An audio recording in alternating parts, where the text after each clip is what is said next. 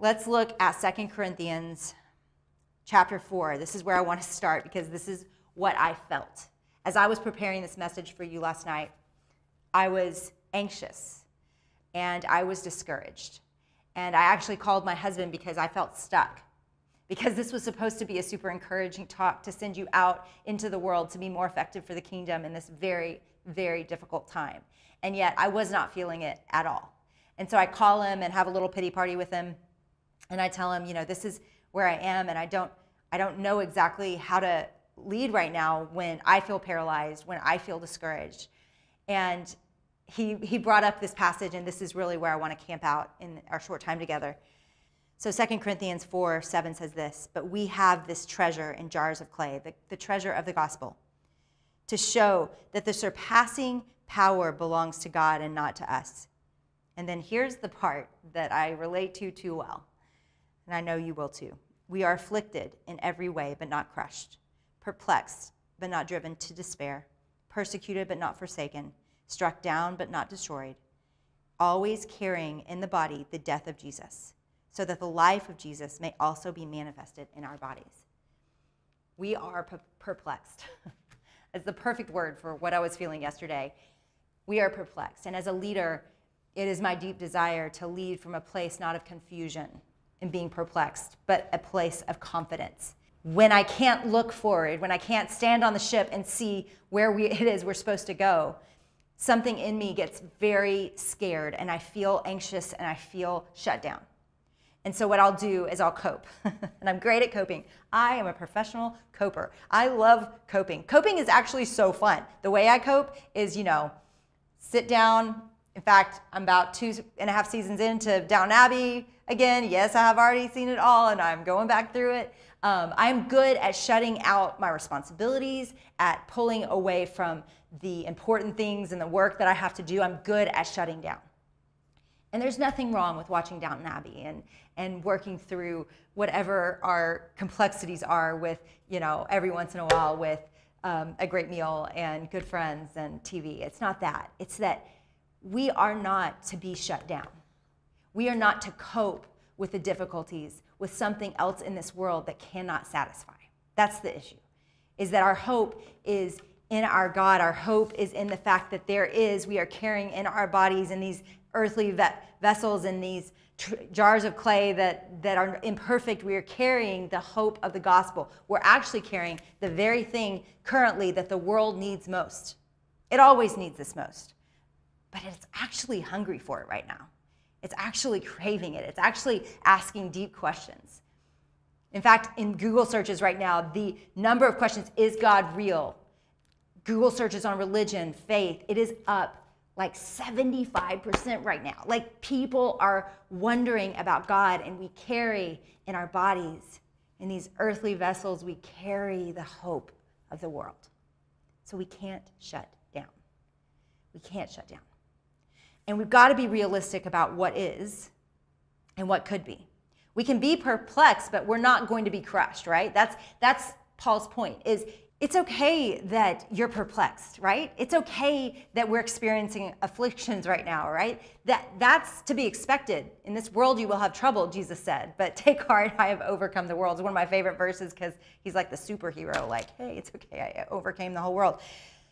But the problem is, are we despairing? Because we don't have a storyline that we're a part of where we need to despair, right? We have hope. No matter what, no matter how bad our circumstances are. And we actually can be perplexed and wonder at, like, what is God doing? Which all of us, I'm sure, are doing. But the despairing is not part of our story, and it doesn't have to be part of our narrative. We don't have to shut down. We don't have to cope. We don't have to zone out, because we actually know how this ends. And it's good. It's good for those that know Jesus. It's a good ending. And that hope, which he's going to go on and talk about in the coming verses, that for we who live are always being given over to death for Jesus' sake, so that the life of Jesus also is being manifested in our mortal flesh. This is the story of the Christian, is that, yeah, life is hard. It was the story of Jesus, right? We follow in his footsteps. It was the story of Jesus. Like, yes, this is broken. Yes, this sucks. Sorry, Mom, I know you hate that word, but, stinks. It just doesn't feel right. Like, this is hard. It feels worse than that word, y'all. It's hard. But we carry in our bodies the hope of the world. So how are we going to go forward? At the end of this chapter, 2 Corinthians 4, Paul says this, and I love him because he can turn into such a cheerleader. He says, so we do not lose heart. We do not lose heart. Though our outer self is wasting away, our inner self is being renewed day by day. It feels like right now, most of the struggles that we're experiencing are inward. For some of you, they're outward. I mean, you're ill. You've got a family member that's ill. You're dealing with unthinkable difficulties circumstantially. But for most of us, and I would say universally, we are struggling inwardly.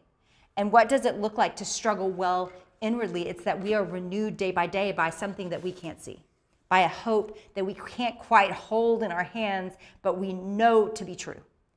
In fact, it's more true than something we could hold in our hands. So we don't lose heart. And even though our outer self is wasting away and it feels like the days are ticking by, our inner self is being renewed day by day. For this light and momentary affliction is preparing for us an eternal weight of glory beyond all comparison, as we look not to the things that are seen, but to the things that are unseen. I feel like I'm a captain of a ship and I'm standing on it and I don't know where to go. And here's the cool thing. We get to close our eyes and depend on a faithful, unseen God. We don't put our hope in what is seen. As a captain of a ship, I don't have to see where to go. I have to ask God where to go. And the way that he's led throughout this book is day by day, step by step. He rarely says, here's the 10-year plan. He rarely says, here's the, your lifetime, you're going to accomplish all these things. He'll sometimes set a little vision out there. He'll tell a little bit, but he never tells how they're going to get there. How that works is day by day with a cloud, with manna, fire by night, Red Sea parting. He shows them where to go day by day, leading them. And guys, that's the only way through this. Step by step, day by day. It is not a fun answer. But you know what? It is exactly how we were designed to live. If there's one thing this season has exposed, it's how much control we thought we had. Not how much control we had. We didn't have more control. We never had it. It's that, oh gosh, I had been leaning on my own understanding. I have been walking in my own ways rather than depending on the Spirit of God, rather than trusting him. That's the cool, awesome thing about this is we've been exposed. Like all the things, our crutches, our coping mechanisms, they're all clear to us. We're not confused anymore. We need God, and we do not lose heart because the unseen is more real than the seen. And what is passing away is going to go quickly. It's going to go quickly. And what will last is eternal, forever. So we look to things that are seen, but we don't look to things that are seen, but to things that are unseen. For the things that are seen are transient, but the things that are unseen are eternal. There is hope. It is unseen. It is coming. It is out there, but it is real, and it is secure, and it is promised, and it will happen. And so our job, one day at a time, one step at a time, not building lives of certainty, but building lives of faith, dependent on God and dependent on each other to carry the hope that has been put in us to a world that needs it more than ever. So don't waste this time.